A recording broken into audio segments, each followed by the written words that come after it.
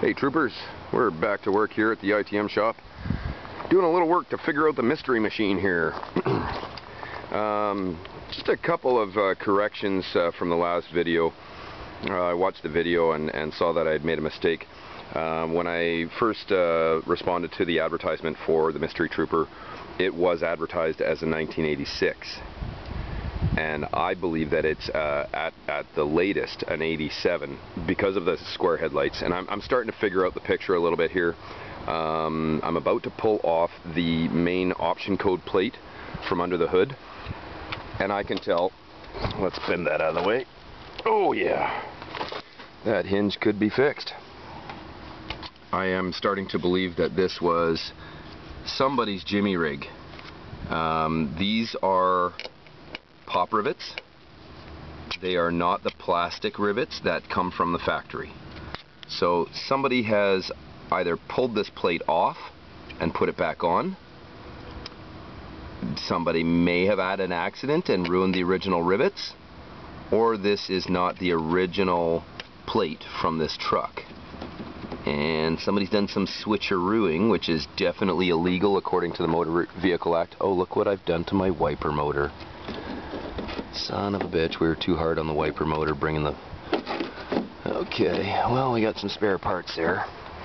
Anyways, the other thing that I get to with this truck is that we take a look at the very furry steering wheel that I had a little freak out about in the last video. Oh, that's not good. Touching the Beamer logo, not cool. Alright, we'll just be gentle here. So, wow, I don't even want to stick my head in there. I can feel the funk, I can smell the funk. It's funk, lots of funk. Can you see the funk? How about now? And this is as close as you can get to the funk without it touching your eyeballs. Anyways, this is a Passport Motor Company or a Passport Motor Division logo. I don't know if you can see that. It looks like a P and it's got kind of a globe in the center. As far as I know, and of course I could be corrected on this by somebody who's a little bit more of an expert on it, the Passport Motor Division was a creation of the General Motors Company in combination with Isuzu in order to get around some pretty funky Canadian import laws.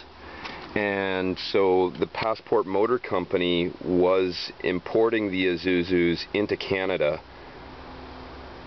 And so as a result, we got a variety of troopers that had the Passport logo on the steering wheel. So in my mind, with that information in consideration, this is absolutely a Canadian trooper body and frame.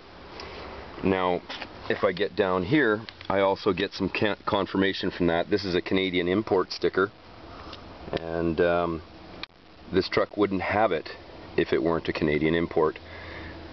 Consequently, the Canadian Motor Vehicle importation sticker with all the stats and the serial number and the year of production, the GVWR, that is missing, and I don't think that's accidental, considering that I have some pop rivets holding the other plate under the hood.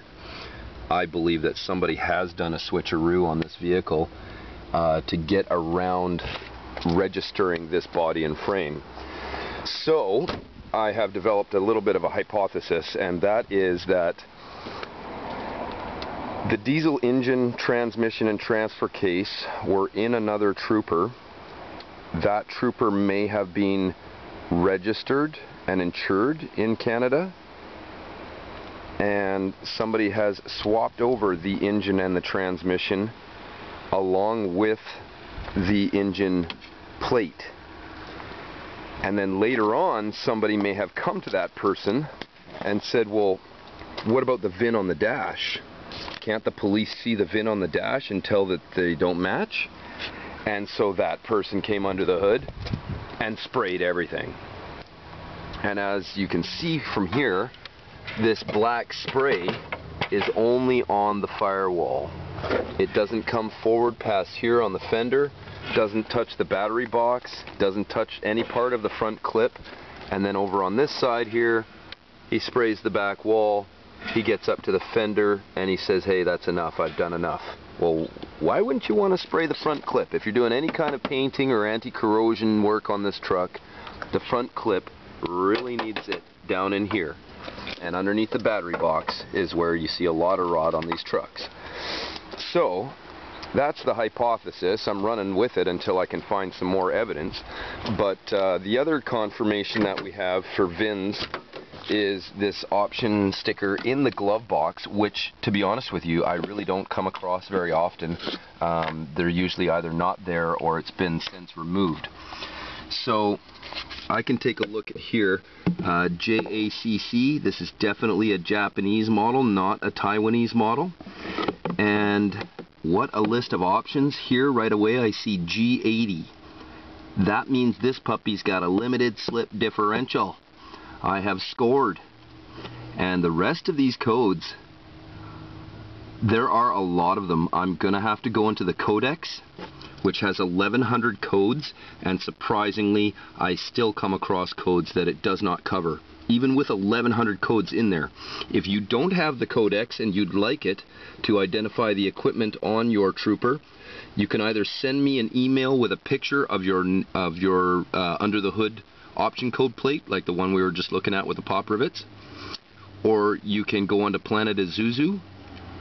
PlanetIsuzu.com is a good place for you to go if you've never been there and you're an Isuzu owner. And you can get the codex off of that website or from one of the users. In the meantime, C60, A31, there's a lot of codes on this list that I don't commonly see. MX0, NA5, those are pretty unfamiliar to me. LL2, I'm pretty sure that's the option code for the V6. And RMN, yeah, I'm going to have to take a look at my code and find out what's going on there, because of course 1100 codes, I don't memorize them all, and a few of them are really stupid. I mean, there's a separate code for your polyurethane steering wheel as opposed to your super funky furry leather option. It's not even a steering wheel cover on there. I thought it was, but it's actually just the leather steering wheel. And yeah, that tells me a lot about the hands of the person who used to drive this vehicle. They must have been pretty dirty quite often. Oh wow, we got some wire hacking down here. I don't know if I'm going to get anything out of the wiring clip on this truck. But anyways, that's about it for the mystery machine. I am going to take this plate off under the hood, and I'm going to have a look to see if I can identify what my serial number is and what some of the options are. I'll take the serial number off of this. I'll cross-reference it to the serial number in the glove box, cross-referencing that with the VIN on the actual dash, excuse me. So, somebody else has transferred a bunch of equipment under here to go with the diesel, including this relay pack and this air box. And there's a fuel pump, absolutely. What I don't know is whether there's the original gas or fuel pump in the tank. So as I pull apart things, I'll get to discover more. But in the meantime, I'm very stoked to have an LS body with the Temperlite copper windows, the limited slip rear diff. This is the fancy 11-piece bumper set, and it's kind of fuckered, so we're not going to worry about that too much. But I do have a little hidden hitch down here, which looks like it might be restorable. The fuel cell skid plate is missing, never came with the truck at all, but that may also be, like that fuel cell is going to be salvageable. The diesel fuel that came out of it was very clean. Unfortunately, we didn't know that it was full of diesel, and we spilled a whole bunch on the deck of the flatbed while we were in transit. The other thing that's kind of interesting under here is this muffler. It's pretty heavy duty. Holy crap. That doesn't even make a soft tin sound as I hit it. You know, if we were going to smack a walker, it would have pretty thin sheet metal on the outside.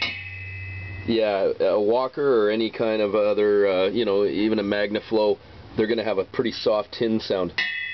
That sounds like solid piping. this welding on the back cap in here, the back cap and the front cap, they look hand welded. I believe this is a hand built muffler, and I believe it's built to last. It's absolutely the most solid muffler I've ever seen on a Trooper. Most of them are pretty thin and disposable. This one looks like it is built to last. We've got the two-piece drive shaft going on here with the carrier bearing, and of course you can see where the frame rail is cut. So this body with the cancer that I've got, I mean, I was talking about a dent under the hood earlier. I didn't see some of this stuff. You know, to be honest with you, when I first purchased it, I didn't really look at cancer issues or the health of the body much, knowing that A, the frame had been cut, and B, I was really out to purchase the 4FB1 and the transmission and transfer case. This body is screwed. Somebody could do body work on this, but these are the rockers, and they're just rotten as fuck.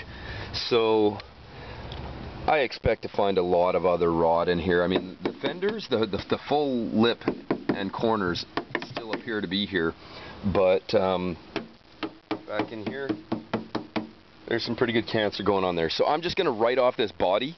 I might use it as a little bit of a storage shed for a while before we actually kill it. Which means that I'll leave the windows and the doors on for now, just to store parts. And then later on, when I get into the white Trooper frame-off resto in the back here, that guy right there, that is going to be a frame-off resto, and that is what all the juice is about. You know, if no clients decide to purchase my 3-inch Cal Mini lift kit, it's going on that truck. That truck's getting a 3-inch Cal Mini lift kit no matter what. It's getting a brand new overboard 4ZE1 pace setter header. We're giving it all the juice, that one. I've got an Aussie locker for that if it doesn't get purchased, and now I have a limited slip diff, because that one, although it acts like a limited slip, I don't believe it is. It's just a straight 12-bolt corporate. And you know what, when you look at it, there's really not a lot from the back to tell that this is any bit of a different diff than the other ones. It just looks like a standard 12-bolt corporate.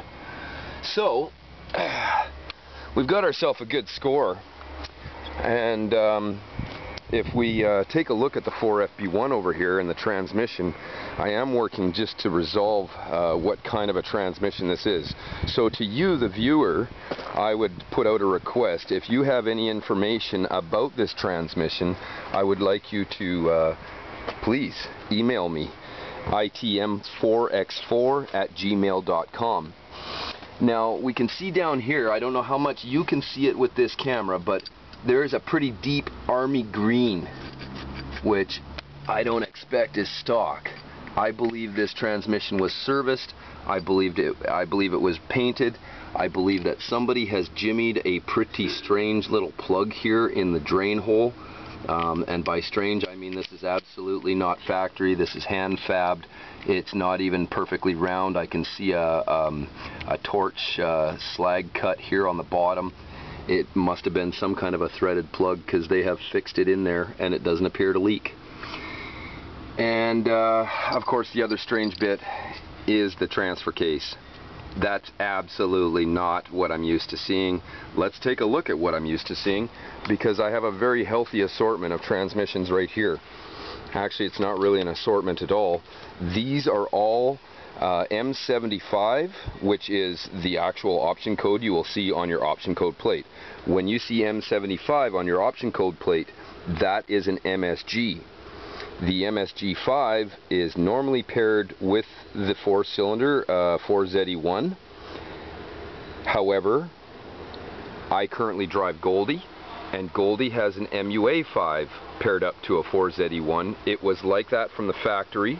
Goldie came from California, and the difference between that MUA5 that fits onto the 4ZE1 and the MUA5 that fits onto the 2.8 liter GM-V6 is that the bell housing for the starter is on the opposite side.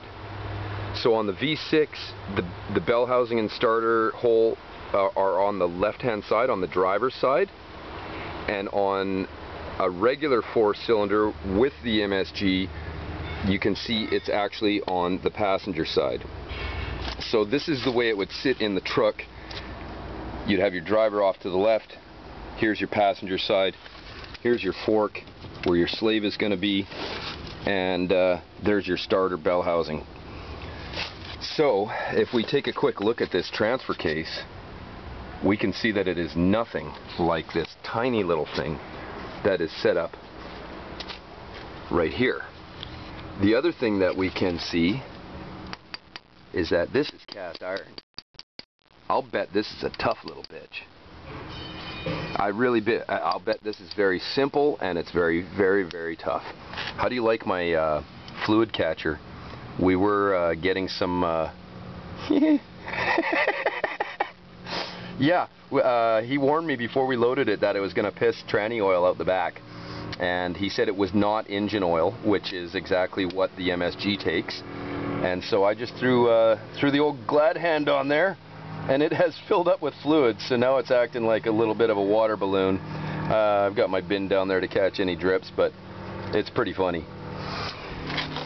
And so yeah, let's have a better look at this transmission body, right?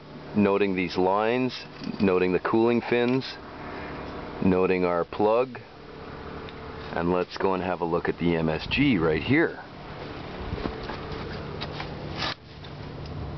Does that look what we just, that doesn't look anything like what we just saw, it does it, right? And so here's our starter housing. Here's our starter housing. Take another look.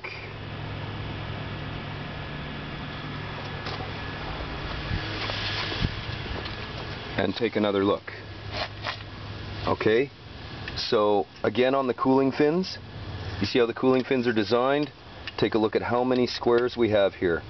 1 and 2 before we get to the large flare.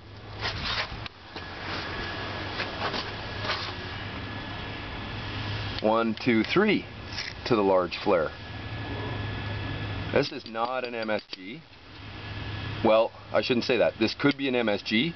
It is not an M75 that is normally paired with a 4ZE1.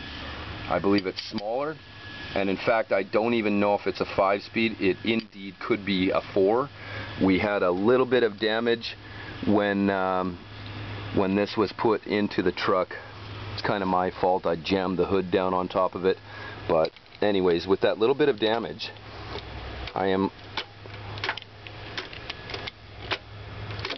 yeah, it's a 5. It's a 5. I'm getting 6 positions there. So we got 5 plus reverse. And the 4FB1.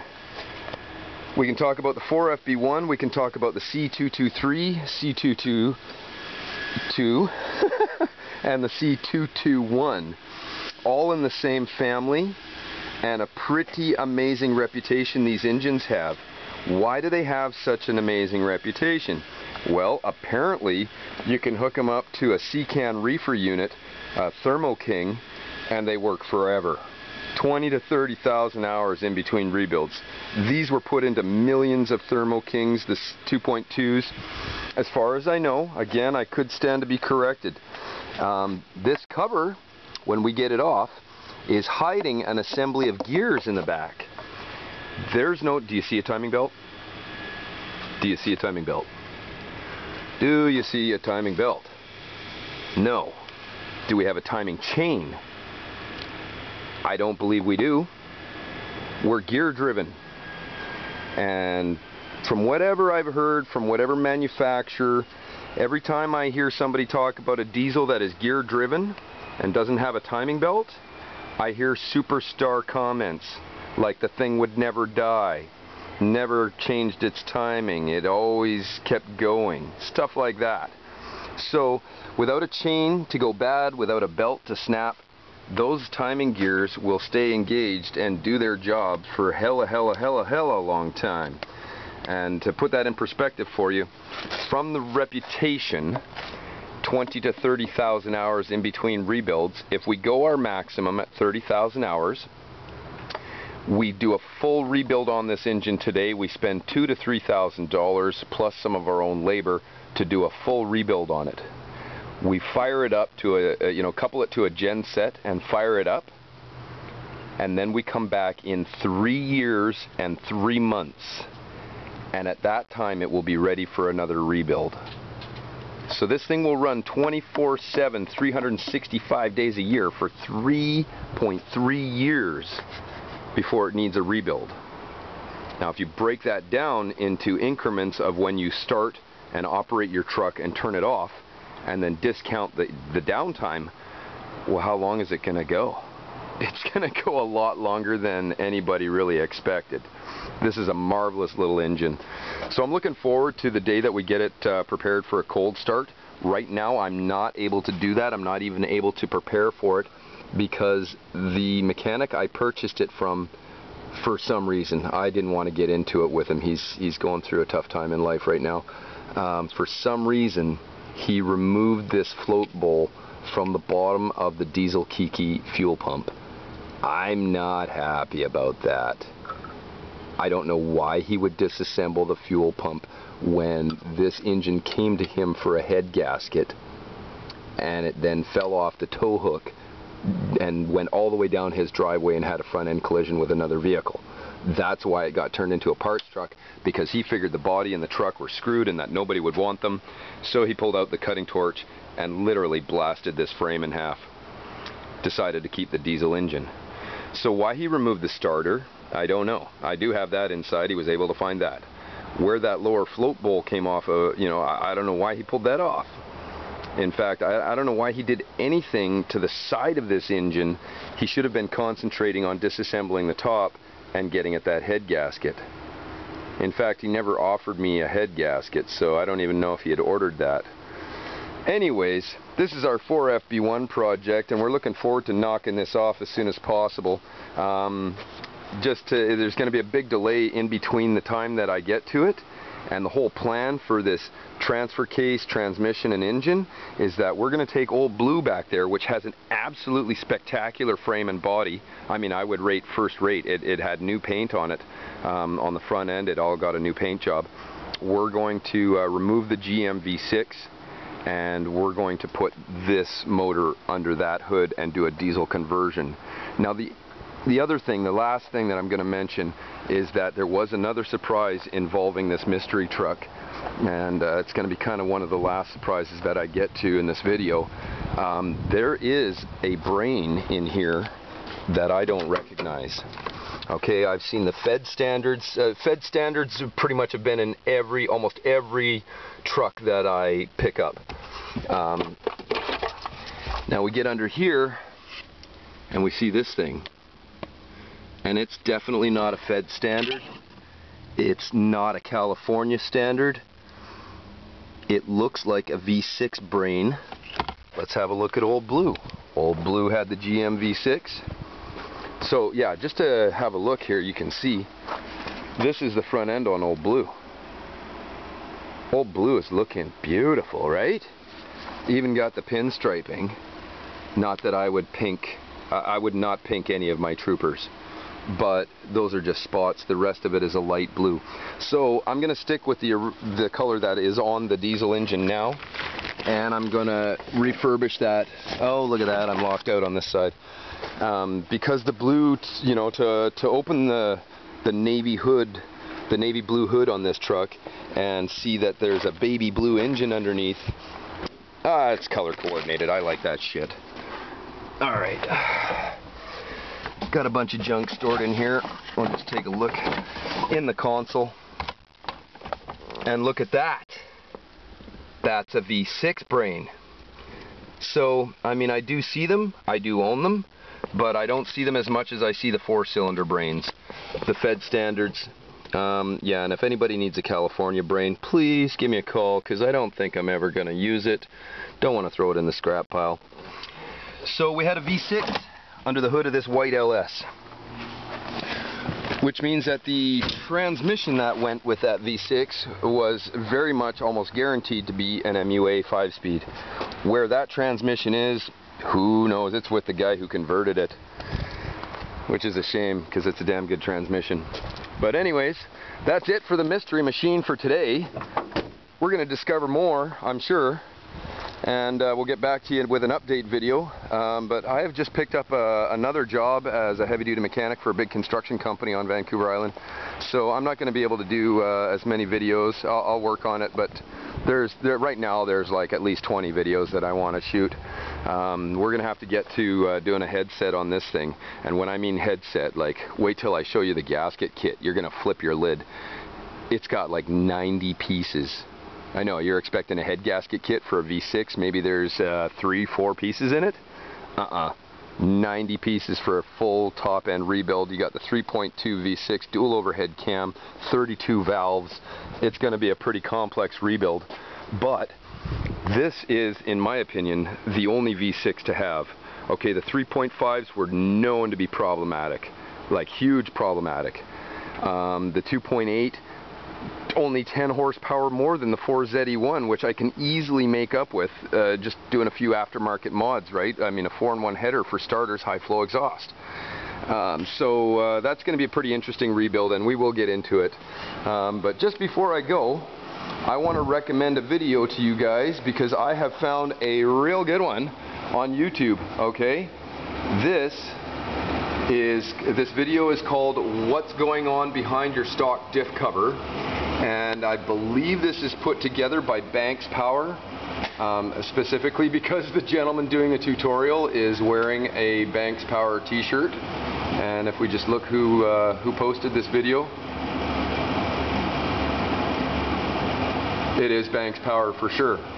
So this is actually Gail Banks from Banks Power doing this tutorial, and he has built a see-through diff cover on the back of a differential, and he proceeds to do an absolutely beautiful tutorial on what's going on inside the differential.